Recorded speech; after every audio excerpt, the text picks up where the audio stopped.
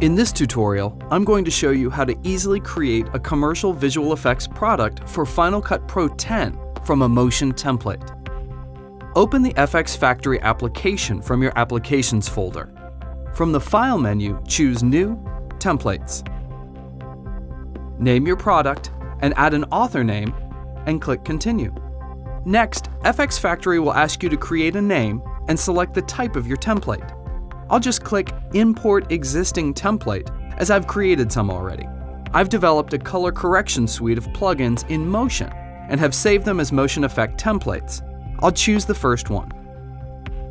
FxFactory can apply a watermark to the output of any templates being used without a license. The watermark allows you to distribute a trial version of your product, which may be unlocked by the user as needed to remove the watermark. FxFactory has automatically generated a default watermark for me, which appears in the Assets pane. I have the option of using a custom watermark image if I drag one into the Assets pane, but I'll just stick with the default image. Save your FX template. The default save location is to your Home folder, Library, Application Support, Noise Industries. Be sure to save it here so the FxFactory application will load this FX template when it launches. Next, I'll add in my additional motion templates for the suite via drag and drop. Now I'd like to apply the watermark image to the effects. I'll select one of my templates and click the Motion Project Edit button to launch it in Motion. Click the Generators button. You should notice a new category named after the author you specified in the FX template. You will also notice a new video generator under that category, named after the FX template's product. Naturally, the watermark should appear over the content generated by the Motion project. Add this generator to the topmost layer of the project. You'll see that it's the default watermark generated by FxFactory. Now save the Motion template. Back in FxFactory, I'll click Apply Changes. Repeat this watermarking process for any additional effects that you're including in your product. At this point, I'll import some additional image assets so I can change the custom thumbnail of each of my effects. I'll drag in a PDF help document file into the assets. Under Help, I'll choose Open Asset and then choose this PDF.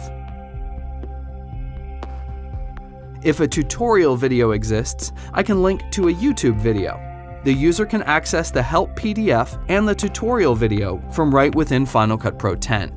If multiple templates within your product reference the same media, for example, a large movie, there's no need to distribute multiple copies of those files to your users.